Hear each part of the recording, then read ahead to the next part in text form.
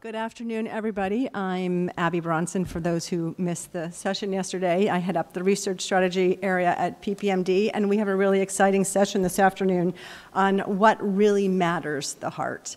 But before we get started with our panel and our talks, we have another story, and I'd like to introduce Stephen Marchesani, who is going to be telling his story.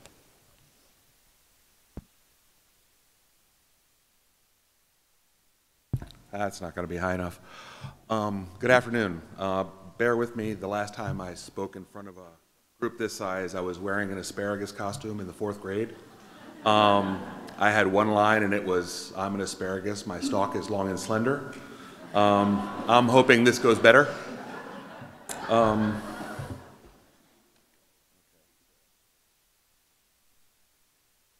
I met my wife online before it was in vogue to do so, only to find out that she lived next door.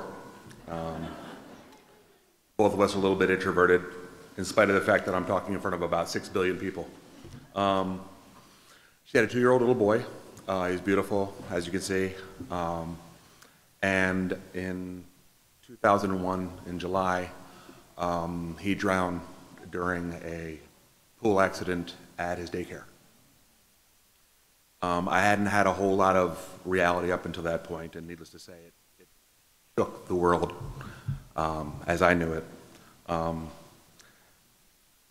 What we've come to learn is that, some of this may sound familiar, he was a little difficult time getting upstairs. He was a little slow being able to catch things. His manual abilities were a little bit off. Nothing staggering, just a few delays. But at the time, it wasn't enough for it to draw any real attention, so he wasn't diagnosed with anything. But we have reason to believe now that he may have had Duchenne. We just didn't know. 6 weeks after that, my father passed away from a sudden heart attack. Once again, surprise, world's shaken. We barely began to breathe again from what happened in July. 2 weeks after that was 9/11. I worked at the National Navy Medical Center where they brought the casualties from the Pentagon. It was in a matter of 2 months.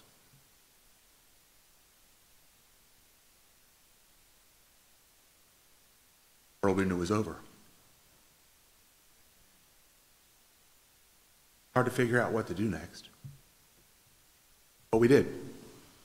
We got married a year and a half later. My wife went back to school and she got her degree in biology. In words of Forrest Gump, she's a very smart lady. And life went on. In 2009, we had waited a long time. We talked about it. We decided, let's have a family. It's okay to have children. The love is worth the loss if that's what has to happen. And we had Vincent. He was perfect. Very similar in a lot of appearance to Julian. Blonde hair, blue eyes, you know. A small shadow of his spirit was in him, but he was his own person as well. I was a father for the first time. And we had a family, and we said things are going to be okay. That's all we want. Is this? Okay. We are like, okay, we have a family, we've healed, you know, moving on is not forgotten. I don't really like platitudes, but some of them actually apply. And then in 2010, you know, get another curveball. My wife's only sibling suffered from mental illness and took her own life. Again, world shattered. You think you know, you think you're ready, you think you moved on and the hardest things are over. But they're not. But you keep doing. Every day is coming, whether you're ready for it or not. And we moved on. This guy. This is Lance. We started again. We had healed from Missy the best we could. Had another child. He was perfect. Everything's cool. But, you know, now we're living our lives with a little bit of hesitation, you know, because now we know that out of nowhere things just happen. But, you know, we're good. Vincent, best big brother I've ever seen. I have two older brothers. I'm sure they did their best. They're probably watching, so I have to say that. But, you know, a new life, we healed again, a new beginning. Things are going to be great. We had a chance of being happy again. The dynamic between Vincent and Lance from birth it's been amazing. We've actually had other parents like going, could you have Vincent teach our kids how to treat their little brothers, because they don't seem to get it, and Vincent does. And I'm like, I don't know how he got it, because I'm the little brother. I'm used to the abuse, so whatever he learned on his own. And Leah's a little sister, so she certainly couldn't inform him. But he's always doted on his brother, and it's been amazing to watch.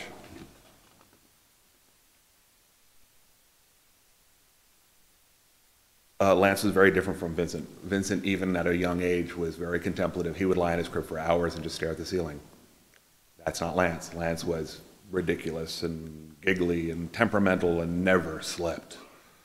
Ever slept. No self-soothing mechanisms whatsoever. But, you know, and he was a little late on his milestones, you know, 14 months walking. Once again, just before we get the specialist involved, oh, he's got it. You know, a little slow on talking. Nope, he's okay. You know, so no reason, no alarms raised. We just continued on. You know, and Lance has always had a very magnetic personality, even as a baby. He's a great snuggler, you know, and people just gravitated to him. He's always smiling. You know, his bad moods didn't last long, you know, just a sweet kid, and, you know, he was just with everybody. Part of me puts this picture up just because, well, I freaking love this picture. But he was just a sweet kid. He loved to be cuddled. He's a very emotionally sensitive little boy. He would walk over me. I had a number of injuries. I do woodworking, so it's par for the course. And he would always just sort of like, you know, kiss a Band-Aid or whatever. He just was always looking out for other people, never really regard for himself. At one point, we went to the Outer Banks, and we had the good fortune of being there when the monarch butterflies were migrating. And I caught this picture, and if you look closely, you can see a couple of them around him, but I had never seen bliss until I saw this moment. And once again, we're happy. Everything's okay. I knew Lance was different than Vincent in one way. This is a continuation of the beach trip. As they get older, the bond between the brothers grew stronger. And there were a few times where I felt like Vincent might be being the good big brother because he felt he was supposed to. Like, we're watching him and he wants to make sure, see, Daddy, I'm good at this. Am I? You know, for the praise and affection. But then there were times when, you know, as parents, you're always watching, and they, oddly enough, don't figure that out for some time, so you can catch some moments. And Lance was sick one day, and this was Vincent just checking on him, just 'cause. And, you know, it was just there. I knew Lance was different. We had a big snowstorm, 22 inches, nightmare in Maryland. We have never prepared for that kind of storm. I cleared out a space in our backyard, and Lance gets out there, and of course he doesn't want to be where I cleared out. He wants to be where the birdhouse is. Well, the birdhouse was all the way across the part that I hadn't shoveled. So I was like, no, I am not carrying you to the birdhouse. Took him 45 minutes to crawl through 22 inches of snow to get to the birdhouse. He didn't complain. He just got there, he's like, I did it! And I was like, better man than I am, I wouldn't have done it. I don't like birds that much. But he's had that kind of spirit early on. And it's been awesome to be a part of it. And then, well, he was climbing everything, happy. Being brothers, hanging out in my wood shop, just doing their thing. Then, in the summer of 2017, we went for his wellness checkup. for kindergarten just to get all the paperwork signed, which is a ridiculous amount of paperwork. As we're leaving, his mother has big calves. His grandfather has big calves. So once again, nothing really raised an alarm. As we're leaving, I was like, aren't his calves funny? And the doctor goes, wait, bring him back. Okay. And they did the Gower test, and she's like, I think you need to see somebody. Okay. Sent us to an orthopedist, which to this day doesn't make sense, but hey, you do. So we went to the orthopedist, and the orthopedist had him do the Gower test. My wife was there alone. Unfortunately, I couldn't make that one. And Googled it in her office, looked up and said, he has Duchenne. No hesitancy, no concern, not any idea of the bomb that she just dropped on a life that had already been bombed a lot. Hadn't seen a single test, just threw it out there. And we're like, okay. He has, we go to Children's Hospital, which is an amazing place, but overwhelming in a lot of ways because they handle so many different things. And we got the genetic test and it came back. He has a duplication of exons A through 12. I don't know exactly what that means other than he has Duchenne. And I don't know how it's going to end. But this is what I do know. I know my first inclination was, how do I fix it? I'm a fixer. I like to be active and do things. I'm not as much of a control freak as his mom, but I like to fix things. And how do I make it go away? Who do we call? Where are the instructions? You know, this disease has been around forever. I watched Jerry Lewis as a kid. I get this. You know, is this supposed to work out? And no instruction booklet.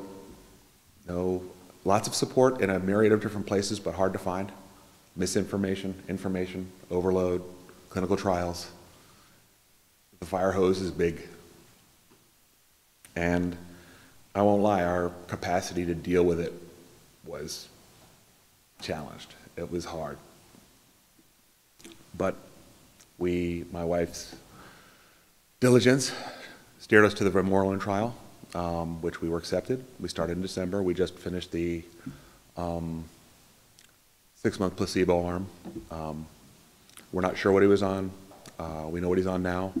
And there's optimism there, and it's genuine optimism. It's not foolhardy, but we'll see what happens. And ultimately, it comes down to this. This is what we know. We know this little boy won't be stopped and will fight everything with the same character he's had since birth. He's funny, he's ridiculous, he has a heart of gold and a will of steel. We know that.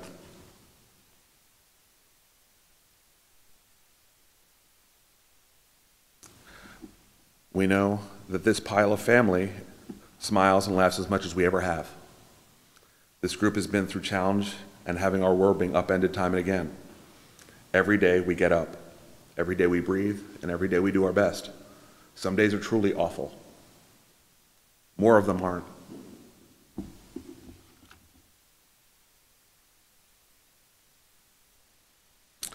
I snapped this picture in one of the moments I was talking about earlier where they don't know you're paying attention.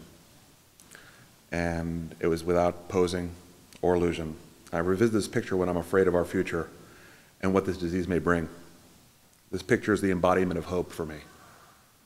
I know that many of us, if not all, are scared of the future for our boys and have no idea what's coming next. But everybody who's in this room came here because they still have hope. And that makes it worth it. Thank you.